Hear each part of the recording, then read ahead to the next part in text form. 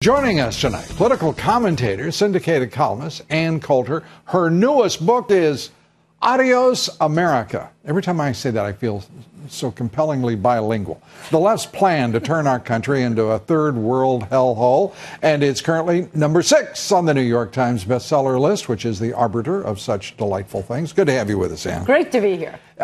Let's start with the very idea that this judge is ruling that conditions are deplorable in these two, and they may well be, but without guidance or direction as to what to do with people who are here illegally and an administration that insists on not deporting anyone. Right. This is why we have to be careful about who gets in the first place, because these federal judges start issuing them rights and will never get rid of them. Thus, a wall.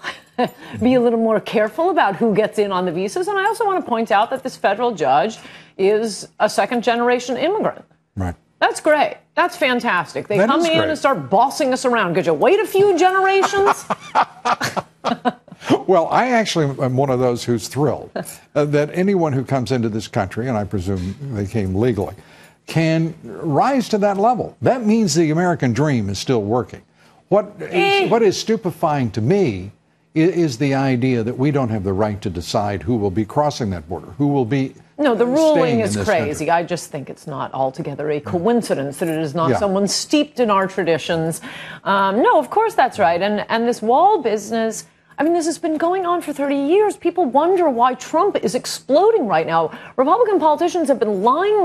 And even John McCain, who pushed amnesty, remember when he needed our votes in 2008, suddenly it's build the dang fence. But somehow the dang fence never gets built. After his dang legislation, which he had co-sponsored with Ted Kennedy, got turned down in the august Senate. Looking at these polls, I mean, Trump now leading in the most recent national poll. He is leading in New Hampshire. He is second in Iowa. And I don't hear Reince Priebus anywhere saying Trump, the front runner. Right. Do you think they'll ever acknowledge him as front runner? What percent does he have to get to be considered a front runner? Right. He will be president before the RNC acknowledges him as one of our own. No, and I want these other candidates. I want Rubio and Jeb Bush to be asked, are you going to run a third-party candidacy if Trump gets the nomination? Why is he the only one asked that? He's winning. I think maybe in part because he's the only one with enough resources, enough money to actually fund whatever he would choose to do. But I take your point. I think you're exactly right. The idea that Trump's new target is Scott Walker. Listen to one of Walker's fundraisers called Trump a dum-dum, and now Trump is talking about Wisconsin being in a state of turmoil. The road's a disaster, the school's a disaster, they're borrowing money like crazy.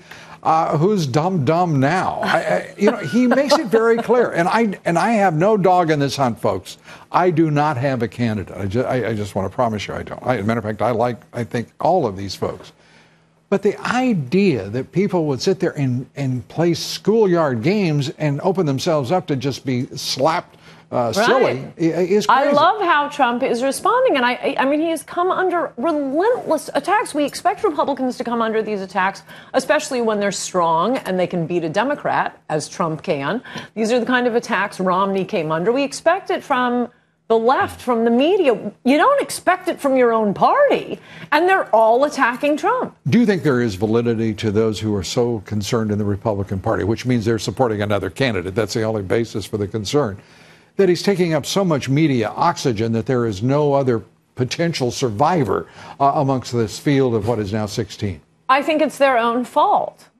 Why don't they talk? I mean, it is the Chamber of Commerce, it is Wall Street, it is the wealthy donors who have a very particular and small group of concerns that 80% of Americans could not care less about. Or suffer the consequences of.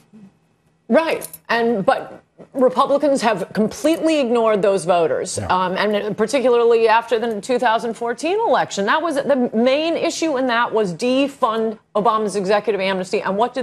They give us a crappy trade bill that the Democrats all secretly wanted, but they get to blame Republicans for it. I mean, they've just been an utter disaster because they are obsessed with getting the donors and the lobbyist money, and they won't listen to the people. And Trump, God bless him, he doesn't have to listen to the donors.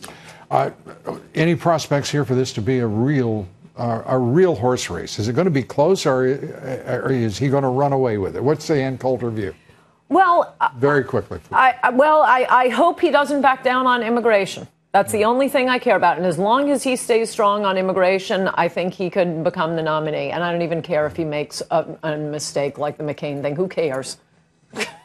Ann Coulter in a forgiving mood, ladies and gentlemen. Great to have you here. Good to be here. And the book is Adios, America.